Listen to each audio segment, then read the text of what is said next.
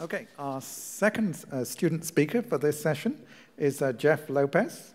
Jeff is a fourth-year PhD student in Zhen Bao's lab in the Department of Chemical Engineering. His research is focused on developing and studying novel polymers for lithium-ion battery applications. And Jeff received his Bachelor's of Science degree in Chemical Engineering from the University of Nebraska, where he worked with Ravi Saraf on enzyme biosensors. And today, Jeff will be talking to us about polymer binders for high-capacity lithium-ion batteries. Please join me in welcoming Jeff.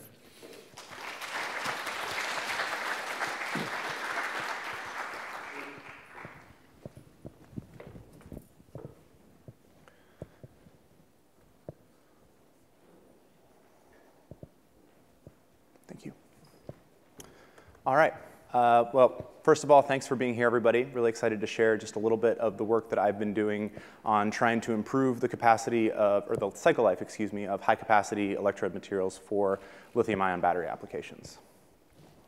And the reason we're working on battery applications, trying to improve these technologies, is that we see really an area that we can impact in reducing CO2 emissions through greenhouse gas production here in the US. And most of that comes from either electricity generation or use in transport.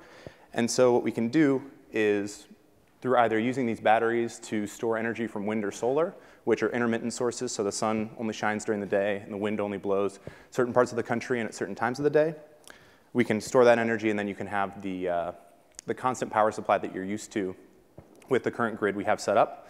Additionally, the other thing that we can do is we can use electric vehicles to replace our gasoline-powered vehicles. And what this allows us to do is reduce all of that CO2 production that comes from burning that gasoline. The problem is, though, and this is really the application that the batteries that I'm studying focuses on, is that these electric vehicles are quite expensive, and so they're pretty, they're not widely used yet. They're definitely out of my price range as a grad student. And really, the huge cost of these comes from the, you can see the battery. It costs more than about half the car, and that's actually the entire base plate of the Tesla Model S. It's about 8,000 lithium-ion cells. And so there's two ways we can think about approaching this problem. One is we can improve the capacity, and then we can either decrease the number of cells and have the same range on our EVs with the lower cost, or we can keep the number of cells the same and then increase the range on our EVs, and that makes them more attractive to replace gasoline vehicles. So either of these things requires us to improve the battery technology that we have. So that's a question that people have been asking for a long time, and one of the answers is silicon. It has a theoretical capacity 10 times higher than that of graphite, which is a traditional electrode material used in commercial cells today. And it's also really cheap and quite abundant, and we have really a great infrastructure for producing silicon for the semiconductor industry. The problem is, and the reason we're not using it today, is that it undergoes huge volume expansion when it charges with lithium. So you'll see, actually, it goes, there's a lithium phase, 4.4 lithium atoms for every one silicon atom, which is, results in about 300% volume increase. And then when you delithiate, you go back through to amorphous silicon, and it shrinks. But silicon's not a balloon. It doesn't just blow up elastically. And so what instead happens is you have fracture and pulverization of your electrodes, and that leads to cracking.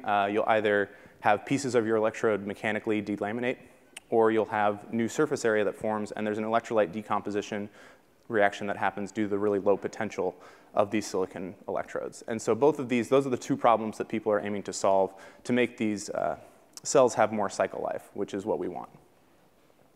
One of the approaches, one of the most widely used ones, and really exciting one, is to do nanostructuring. If you structure the silicon below about 150 nanometers, that's really the critical dimension they found, it stops breaking, and so it'll just expand and contract anisotropically along different crystal planes, but it won't fail. And so there's been numerous ways. Two works here, the silicon nanowires and these core shell structures, or other GCEP work done here at Stanford and Ishway's group. But the problem with these nanostructured materials is that sometimes they're expensive, and sometimes these processing techniques don't really lend themselves to scale up. And so we have a hard time imagining these being realized on an industry scale. And so what I focus on, and I think the second approach that people are using, is to just play with the polymer binders. So an electrode is made up of really three components. One is the active material, silicon, which I'm talking about today. Two is some sort of conductive additive that facilitates electron transport through the material. And then third is this polymer binder. Even in traditional electrodes, commercial electrodes today, there's some sort of polymer binder. And so you can play with this. They're usually quite cheap, and they're easy to switch in and out of the materials, and they have quite a significant influence on the properties of your battery. And so there's really the three here. There's a carbohydrate polymers that people have been using. They're water soluble, quite nice to work with, very cheap as well. Also, conductive polymer binders. What you can do there is you just replace the conductive additive in your material, and so you're actually reducing the weight a little bit as well there. And then finally, people also play with kind of the chemical and mechanical properties of these binders by cross-linking them. What we do, and what I'll be talking about today, is a self-healing polymer coating. And it's a concept that Chow, a postdoc in our group, published back in 2013. And how we think it works, we're still doing some in operando studies up at SLAC to really elucidate the mechanism. But what we understand right now is that in a traditional binder, you'll have large silicon particles that'll lithiate, and then after many cycles, they'll fracture, and your electrode will fail. But with our self-healing polymer, we design it to be highly stretchable and a little bit flowable at room temperature as well. We think that as the silicon expands, cracks will form, but then as those cracks form, the self-healing polymer will allow those cracks to heal, and it will fill in any new surface area from the silicon, so you're really eliminating both of the mechanisms of failure in these silicon electrodes. One, again, is the electrolyte decomposition reaction on new surface, and the other is just mechanical failure of the electrode. We wanted to check this out just to be sure it was doing what we thought it was doing. And so here are some SEM images. This is after 20 cycles in the lithiated state, so in the expanded silicon state.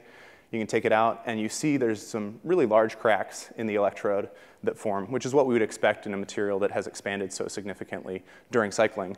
But then if we wait 10 hours, put it back in the SEM, and look at it again, we see that some of the smaller cracks have healed, and some of the larger cracks are smaller than they were before.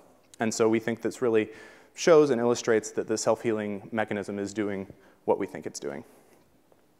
And now really the important piece of data with the battery cycling is just the cycle life. So you can see this is charge stored and then cycle on the bottom. So how many times we've charged and discharged it. And comparing it, you can see alginate and CMC are two of the carbohydrate polymers that I was talking about before, and then PVDF is a binder that's used in graphite electrodes commercially. And we have really much, much better cycle life than any of these with large silicon particles. And all of those studies I talked about before, the polymer binder studies, they all use small nano-sized silicon particles as well. Not nanostructured particles, but still small particles that don't fracture because they're below that 150 nanometer critical dimension. And so what we're doing here instead is using about micron-sized particles. And these are about an order of magnitude of 2 cheaper than the nano-sized particles, which is why we're excited about them, and that we can get cycling stability that's comparable to the nano-sized particles, but with a much cheaper material. And so moving from that background into my work, the question that I've been asking is why is this self-healing polymer so good? What exactly about this material makes it a good binder for these micron particles? And once we understand that, can we engineer specifically new polymers that are even better? And so what I've done is taken, if you're interested in the chemistry of the self-healing polymer, it's here. We start with a diacid and a triacid fatty acid material, so they're actually derived from vegetable oil. They're quite cheap as well. We functionalize them with amine, and then functionalize them again with a urea to give us that hydrogen bonding that allows us to have the supramolecular self-healing capabilities that we think help it do so well in the batteries. And all of the data I've showed before is with this 80-20 mixture, so mostly a linear supramolecular network. And what I have been able to do is play with the chemistry, and basically I can have any sort of concentration of trifunctional group between 20 and 70%. And what that allows us to do is really change the mechanical properties. And so we can probe exactly how much is this viscous flow important, and what about the self-healing as well. Here, we're looking at a frequency sweep on a rheometer. So you just take 2 parallel plates and you oscillate them at a low strain, and you change that frequency. So at slow times, at low frequencies, you're probing more of a liquid characteristic of the material, and then at fast times, you're probing it more like an elastic solid. The two curves, the closed circles are the storage modulus, which is really the solid-like properties of the material, and then the open circles are the loss modulus, which is more of like the liquid part of the material. And where they cross over, that's what I've highlighted. That's where you can kind of say that the material is transitioning from a liquid-like characteristic to a solid-like characteristic. And what you can do from those times is you can calculate out a relaxation time, a characteristic time that the material behaves more like a liquid or more like a solid. And we use that to quantify these different binders that I've made and then compare them. The other thing we've done is a stress relaxation experiment. And what you do there is instead of oscillating the plate, you just step strain and then watch as the stress decays. And again, you can use some modeling to extract the relaxation times here. And what was exciting about that is that two things. One, the data lined up, and so it was nice to know that these experiments agreed. And two, we have materials that range over about 2 orders of magnitude of relaxation times. So the synthesis was successful, and we can actually probe what we were trying to probe, which is these different mechanical times. So what we see, this is exciting for 2 different reasons. The first one is that there's almost no change, and that doesn't really sound exciting, but from an industry perspective, if you're working with a material that has a really wide processing window, so we can change the viscosity of this material, change how you can process it, and that doesn't change the performance in the batteries at all. We see that for the first about 16% through 57% trifunctional groups in the polymer, that they all cycle to about 175, 180 cycles before they reach 80% capacity, which is better, you'll remember, than the data I showed before, and also about the same. And then the second thing that I was happy to see is that there was at least one binder that didn't perform as well, this 70% triacid material. And that only cycled to about 80 cycles, so even worse than the batteries with all of our device improvements and things like that. And so what that says, I think, is that really the viscous flow of this material, the self-healing capability of this polymer, is critical to the way we've designed these electrodes, and it really allows them to function well with the micron-sized particles.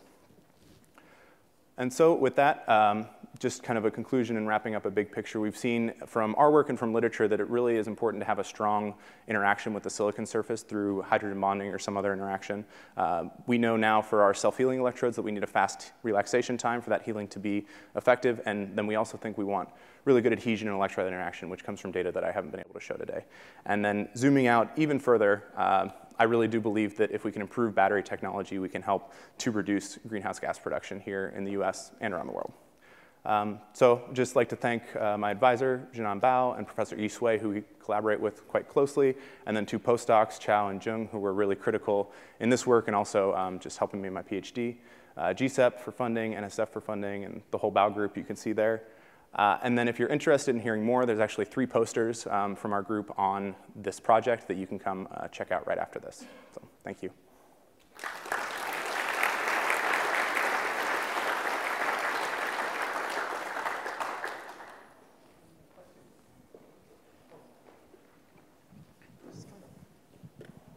So with this silicon anode technology, what do you think is the ultimate capacity increase you could get in a full cell? So in a full electrode, if you didn't change the cathode, so I said 10% increase, and that's just for half of the battery. So you've still got to think about things like current collectors and casings and electrolyte and separator and all of that.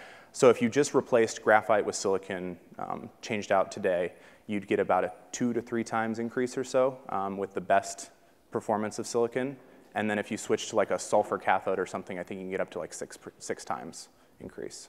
The increase, you have to put in more cathodes. Right, you do have to, right, yeah. And so you end up going down actually in gravimetric energy density. That's true, yes, yeah. It ends up, I guess depending on how you calculate it, it varies, but it is, you get percent increases up to, I think the maximum you can get is 2 or 3 times, but it maybe more practically ends up being 150% or something.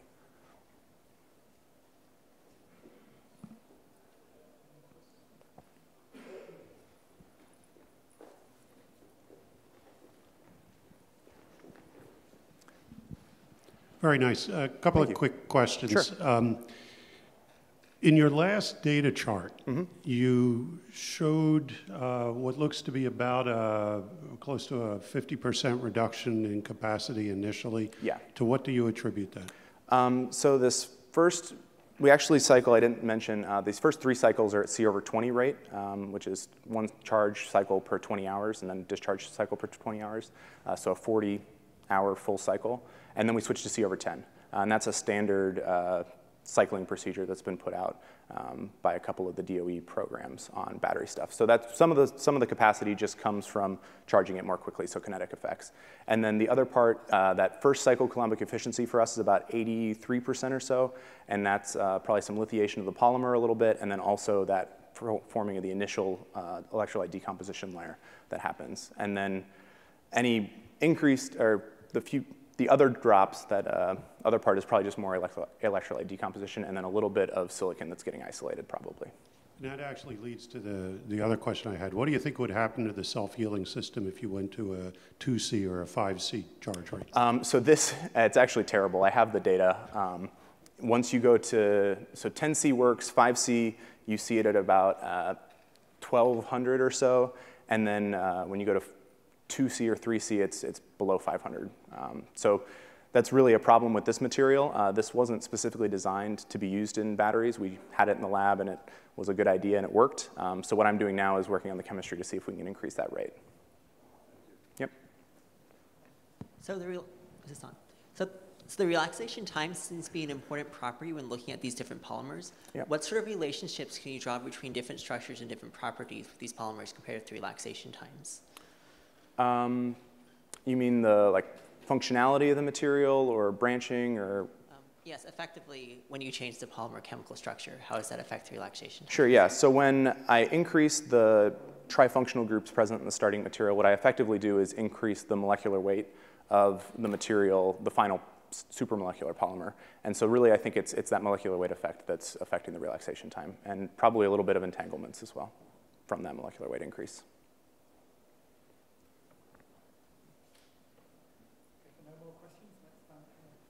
Great. Thank you.